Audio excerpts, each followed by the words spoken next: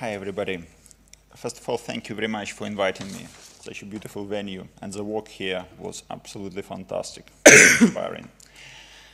I'm going to talk a little bit about what is Open Foundation and what we're doing around the world and then bring it back to Ireland.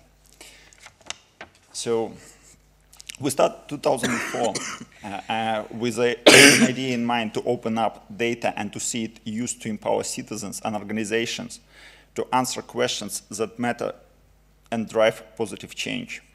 And as Gwen mentioned, it's all started from defining. We actually came up with a definition. A piece of data or content is open if anyone is free to use, reuse, and redistribute it, subject only at most to the requirements to attribute and or share alike. And we are an international community-driven nonprofit working to open up information around the world so it can be used to empower citizens and organizations to build fair and sustainable societies. By opening up, we mean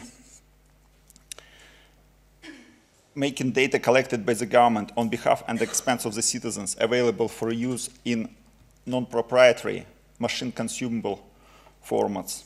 And we do our best to see it used. What is open knowledge? It's what open data and content become when they're made useful, accessible, understandable, meaningful, with the capacity to help someone to solve a real problem.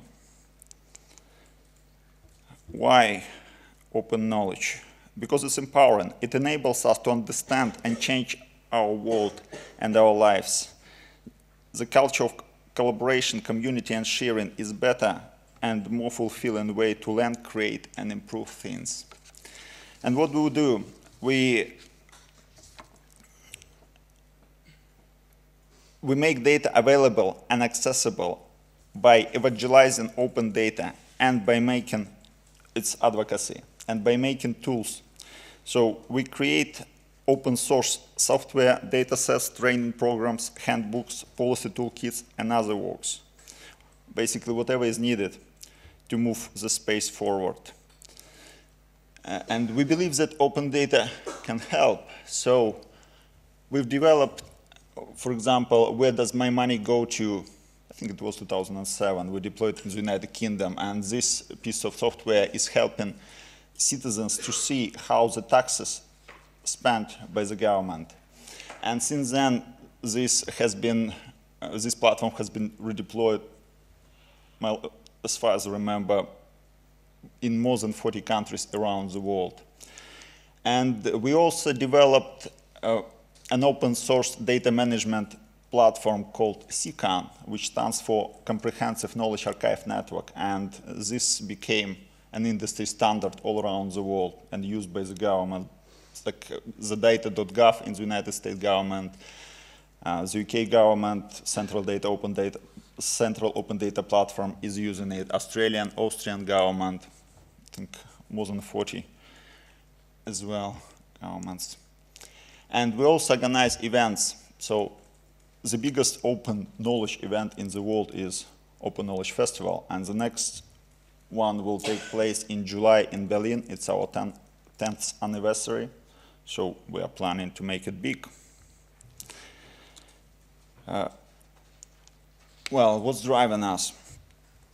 There are three E's. First of all, there are economic benefits to open data.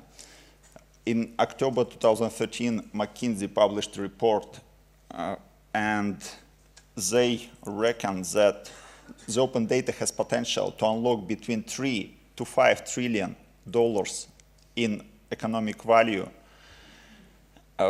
across 7 domains of the global economy annually. I think there is one lifetime opportunity to improve government efficiency by reducing the number of duplicate requests and by reducing the number of Freedom of Information Act requests, for example. It's like when central open data platforms put in place, in many cases, up to 1/3 of the traffic to those platforms come from the government itself. So it makes life for the government easier. And information is power, obviously. It's empowering us as customers, clients, consumers, parents, patients, investors, and citizens. It helps us to make better informed decisions about food we eat, about health choices we make, about education we choose, about pension plans we decide to invest to, and about public representative we elect to represent our interests. The benefits of open data can be self-enforcing. As individuals perceive benefits from the use of data, they will help to improve it. To improve accuracy and details of information available, thus increasing the value of data and benefits that they can receive. However, for this, enabling ecosystem is required. So, bring back to home. Last October, we've looked at the availability of 10 key data sets across 77 jurisdictions around the world. Full disclosure, I've been involved in it, and Tracy, who is here, was helping me as well. So, according to our methodology, the United Kingdom came on top, and the same result was produced by another similar survey, which was conducted at a similar time by the World Wide Foundation, the Open Data Institute. According to Open Data Census, OKF's, Ireland came out of 77 countries, 42nd. And according to Open Data Barometer, we're on 29th. So there is a lot of opportunities for us to catch up with the rest of the world. And the problem is that data produced by the Irish government is spread across dozens of domains and rarely accessible in non-proprietary machine-readable formats. So what do we do to ensure that Ireland don't miss out? We're developing an enabling ecosystem to empower citizens' organizations to make better and evidence-based informed decisions with open knowledge. And we do it two ways. From top down, we engage with the Irish government on policy level through the open government partnership process. For those I should probably say what the open government partnership is. And it's a multilateral initiative that aims to secure concrete commitments from the governments to promote transparency, empower citizens, fight corruption, and harness technology to strengthen governance. The Irish government committed to participate in the Open Government Partnership in May 2013, and in November, at the beginning of November 2013, the Minister Holland actually, at the Open Government Partnership in London, launched a major open data initiative. And we'll have enormous opportunity in May because the Irish government is inviting Open Government Partnership to Dublin. The event will take place in Dublin Castle in the beginning of May. So a lot of issues we'll have enormous opportunity to highlight a lot of issues from the international perspective there. And we're generating demand for open data by organizing weekly, monthly, and quarterly community engagement events. Our meetups taken every Thursday of each month. We have open data meetups when we do talking, and the idea of them to spark collaboration between those people who have data, those people who know what can be done with the data, and those who know how to put data in context.